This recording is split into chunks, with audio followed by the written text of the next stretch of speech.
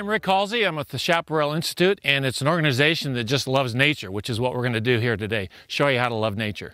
So right around us is a meadow, and we're going to start this video off today with a talk about habitats. Habitats are places where certain plants and animals live that are very distinct. For example, right behind us is the meadow. There's three basic kinds of habitats. There's meadows and grasslands. There's shrublands, which is basically full of shrubs. And then there's forests, which have a lot of trees. And most people don't know those distinctions, so let's take a look and explore each one of these.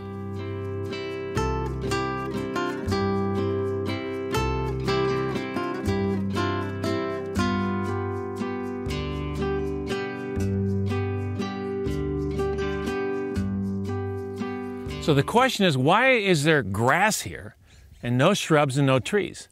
So think about that for a minute. You got an answer yet? Well, I'll give it to you just in case you haven't come up with one. So a lot of grasslands have very clay-like soils. It's very fine, and there just isn't enough material here for plants like shrubs and trees to really get a foothold. So basically what you've got are these very shallow-rooted grasses and small, what we call herbaceous plants that kind of dominate. And so they keep all the shrubs and the trees away. And occasionally, sometimes you'll see a meadow like this or a grassland filled with native species. In other words, the ones that have been here forever. But unfortunately, most grasslands now and most meadows are filled with non-native plants. And those are ones that have been found in various places of the world, like the Mediterranean area, like in Italy and North Africa. And they've come here and they've invaded our landscapes because basically they're adapted to disturbance. And what that means is there used to be cattle here on the Daley ranch, and they tromped around a lot and they disturbed the ground. And along with them, they brought probably some weed seeds, some non-native weed seeds. And so these plants love disturbed soils. And once they get a foothold, it's almost impossible to get rid of them. But there are still some native plants here that are trying to eke out an existence. Let's take a look at a few.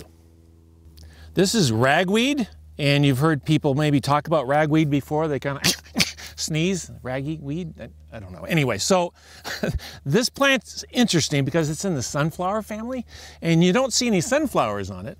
That's because it has a very specialized form of flower type. And if you look at the top of this flower, these are the male flowers. So the male and female flowers are separated. Males are at the top of the plant, and the females are very, very tiny down below in the central part of the stems. Inside of these little packets are the pollen grains. You can't really see them, but they're in there. And when the wind blows them, which is typically how these flowers spread their pollen, not by bees, but by wind, they'll filter down below, and the female flowers are down below on the stems here, and they get pollinated and produce the seeds. Here's another member of the sunflower family. It doesn't look like much of a sunflower at all. It's called horseweed. And that was a sound effect. They don't actually make that noise. Anyway, the flowers, unlike the ragweed, they have the female and male parts in each flower. But if you take a look at the little tops, you can see they're kind of floofy at the top. Those are the little like wings that the plants produce to cause the seeds to fly in the wind. So you're saying this is a flower? And that question is actually a great question, because no, it's not a flower. This is actually a bouquet of separate flowers. There's dozens of little flowers in there, each one producing its own little seed. We're filming this in the fall, so it's very dry and flat. If this was spring, of course, it would be green. But this is actually a perfect time to be out here because the seeds that these non-native weeds and grasses grow are pretty irritating. They get stuck in your socks and your dog's ears and your dog's paws.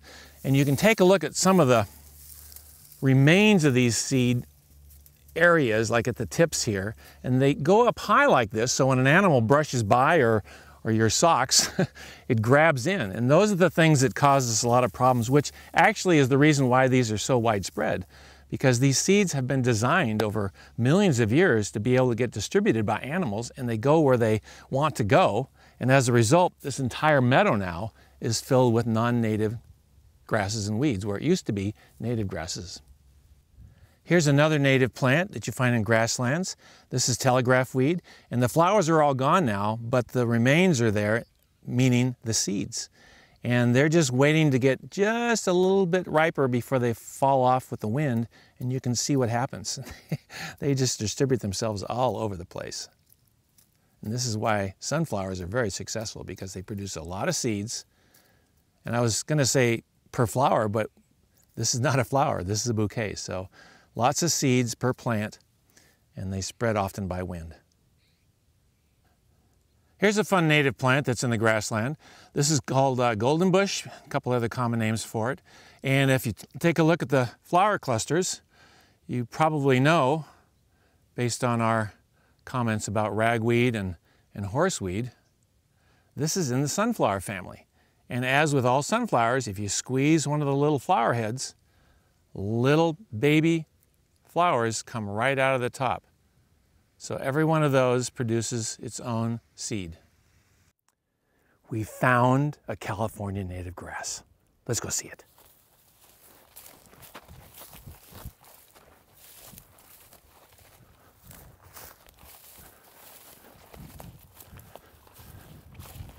Here we have a whole family of deer grass, and you'll look at it and you'll see, well, this is, this is quite different than the non-native grass we saw in the bigger meadow. These are big humps, and these grasses live for 10, 20, 30, 40, probably even a century long in terms of years, because they just keep growing. One of the interesting things about this plant in terms of Native American culture is they would use these little stemmy type things here for their baskets. So this is very special. It doesn't appear everywhere. It needs a little more water than the typical non-native grass, so it's pretty restricted in its distribution or where you find it. But you can see it's having a pretty good time, and oftentimes what will happen is if a fire burns here, it'll burn it all the way down to the ground, and it'll just re-sprout again. So this will just keep growing and growing and growing, and it's a beautiful little display of a native habitat. So if you wanted to sort of imagine a native grassland, just take this and expand it by 10 times. And there's your native grassland with grasses that live for years and years, and they don't die every year like the non-natives typically, that are annuals. So here we have a twiggy wreath plant. It's a funny little name for a funny little plant. And if you look at the flowers, they're just staggered along the stems here, but they have something that I've been wanting to see during this shoot, and it's petal-like structures right here that look like an actual flower. But let's take a closer look, because these actually aren't petals, because it's in the sunflower family, and sunflowers don't have petals, they just have flowers. So this particular sunflower, instead of having a little head of little yellow pointy things or whatever, it actually has these little projections, and most people are going to call these petals, but they're not. Each one of these is a separate ray flower, and inside are the little spiky kinds of flowers called disc flowers. So this is a bouquet of two kinds of sunflower flowers. There's ray flowers and disc flowers, but they all do the same thing when they get pollinated, is to create that little poofy kind of fluff. And let's see if we can find one.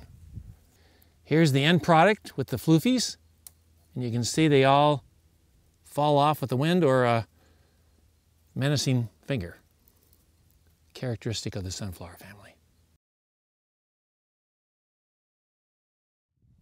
We're now leaving the grassland. We're going to our second habitat.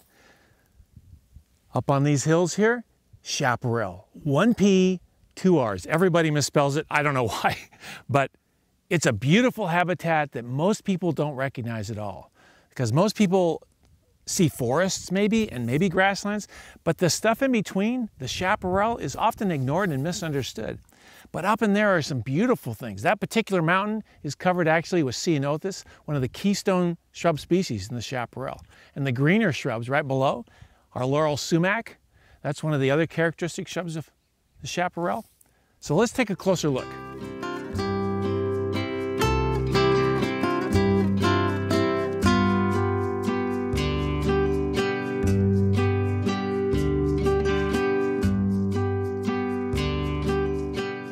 Right next to the chaparral, oftentimes you have a different kind of shrubland This is sage scrub, California sage scrub.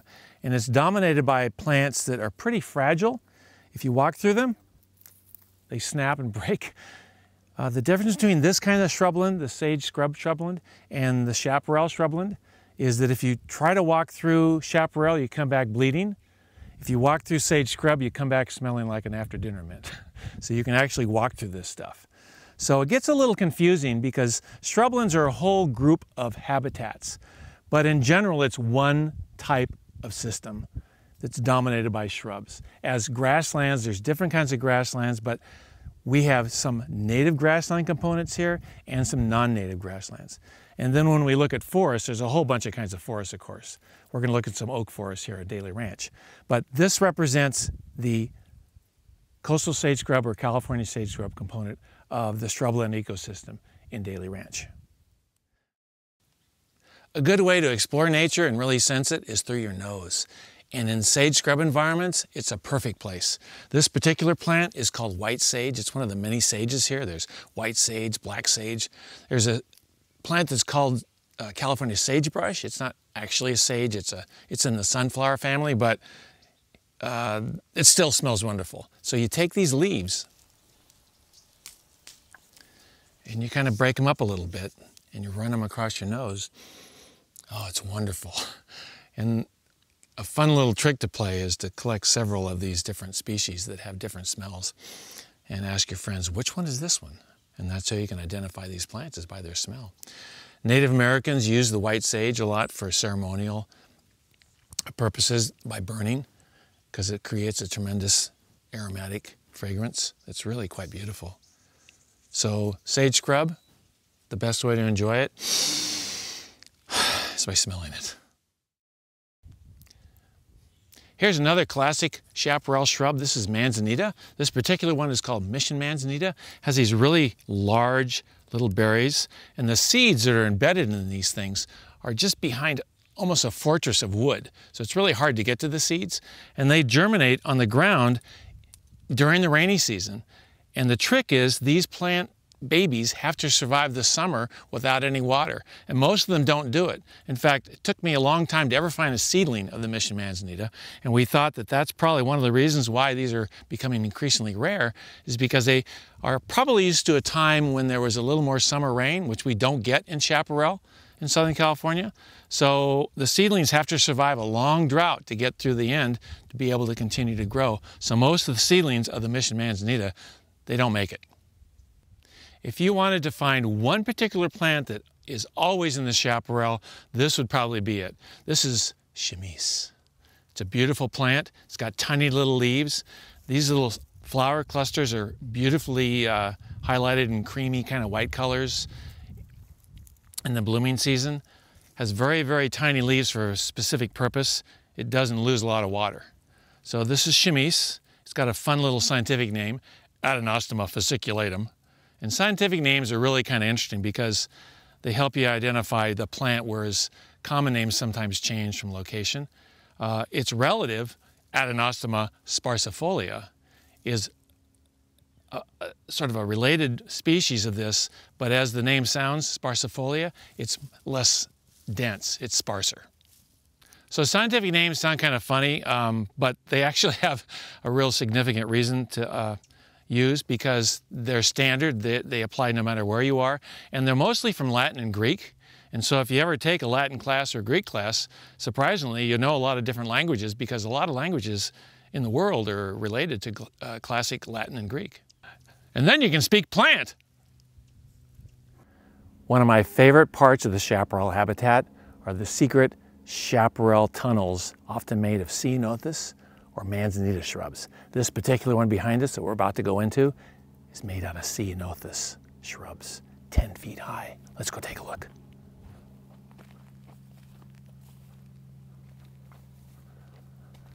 These things just arch over my head and they create this really cool place to hike. One of the really special things about these chaparral tunnels is this is where the California grizzly bear used to roam. They'd make these tunnels throughout the chaparral. Can you imagine being a Native American, just going along your business and all of a sudden seeing some grizzly bear standing up 10 feet tall? They're incredibly dominant animals. They ruled Daley Ranch and San Diego and California, in fact.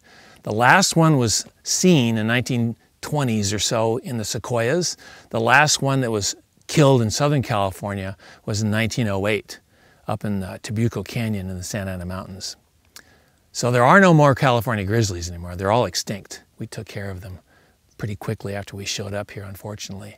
But when I walk through tunnels like this, I just sometimes, I stand quietly and I just imagine what it was like for these bears at one point in time. They put their paw in the same place generation after generation. And so there'd be trails that'd be kind of like a series of potholes. And I'm convinced today there's still grizzly bear trails somewhere in these older stands of Chaparral that haven't burned for 150 years or so, and I'm still looking for them. But just imagine being in this tunnel and ah!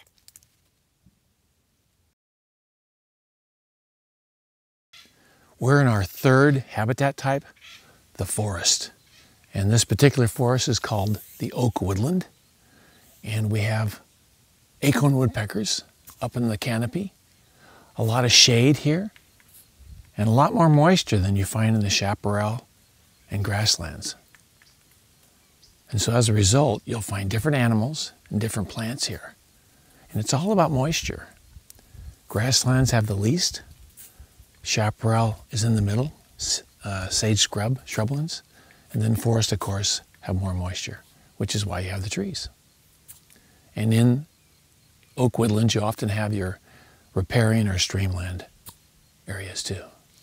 We're walking through a riparian area, which is just a fancy name for a stream, which is often found in forest habitat. You get a lot of plants that depend a lot on water. For example, one of my favorite riparian plants is the cocklebur. And that's this little plant here. It's got these fun burls on them that have little spikes. And you'll notice what happens if an animal comes by or a person. It sticks right on the shirt. And this is actually the inspiration for Velcro. You know, that stuff that goes back and forth when you seal things up. And they have these little hooks here that are like barbs on Velcro. And so this is, I guess, one of the famous parts of the riparian environment is Velcro. Surprisingly, one of the most interesting things about forests is not necessarily all the living trees, but the dead trees on the ground and the ones that are still standing, because they provide habitat for animals and plants that don't exist any other way. So instead of thinking of dead trees as the sort of the end of the cycle, it's the beginning of a brand new cycle. It's a continuum. Trees emerge from the ground, they grow, they provide habitat, then they die and they provide more habitat. And so you have multiple stories going on in the forest, and the dead trees are a big part of that. And a lot of folks think, well, that's dead, it's worthless. We need to clear it up and clean it up. Well, that's a human perspective. Nature loves any kind of component of a tree's life cycle because it provides new opportunities, new habitats for all sorts of animals, which increases the biodiversity of an entire landscape. So instead of just having a neat little system of trees in a row, for example, and lawn in between, you've got all this messy nature which provides so much habitat. Looking at this dead log, you'll see all sorts of lichens that are coming out of the older material. In fact, some of these lichens in some areas in Southern California we think are almost extinct because a lot of the old material has been burned or cleared out, and this is really important for a lot of species of lichens, for example. This old stuff has got to be on the ground to support their life cycle. And if you look down below here, we've got little piles of chunks of wood that have dropped out from inside here that provide another source of habitat for a multitude of invertebrates, little worms, little insects. Here's another wonderful lichen. There's kind of light green and dark green. And the thing about lichens, it helps you understand nature in a way that nothing else really can, because they're not very distinct. A lot of people don't notice them. But what happens is when you are made aware of lichens and you look at them, all of a sudden you'll notice there's different kinds. And this is the magic of loving nature, is that when you find out what you know by learning some of the names and identifying some of the creatures, you all of a sudden realize what you don't know. So you'll see some lichens, some light green, dark greenish kind of lichens, and all of a sudden there'll be a red one, and you'll notice it because you notice the other ones. So learning about nature is not so much what you're learning, it's making you aware of what you don't know. And so lichens are a great example of that. I have a friend who's a lichenologist, and in fact, I never really noticed lichens until he took me on a hiking trip that focused just on lichens, and I had no idea. They're everywhere, and they're an essential part of both forest and chaparral environments.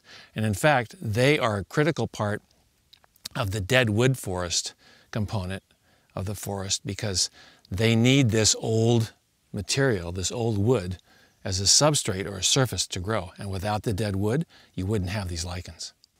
So when you come to Daley Ranch, you'll now know there's different habitats, and there's 3 basic kinds. Grasslands, the shrublands, forests, and each one of these habitats have sort of complications involved, but for the most part, there's 3 basic ones. So in grasslands, a lot of those are unfortunately filled with invasive non-native weeds, but there's a lot of native plants out there too, so you just have to go out there and explore and see what you're looking for. The second habitat, the shrublands, there's chaparral, there's sage scrub, and there's some other types, but Daley Ranch is mostly chaparral and sage scrub. In fact, most of Daley Ranch is chaparral. And then finally you have forest, and there's different kinds of forests, of course. But within forest, you have different forest types. Here we have oak woodlands. In other areas, you may have conifer forest with pine trees.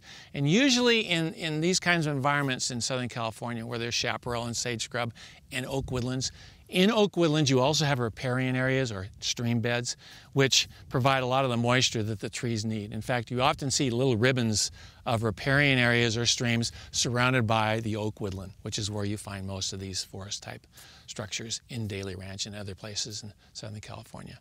So thanks for listening. I hope you've had a wonderful time. Get out to Daley Ranch and explore all the habitats in Southern California.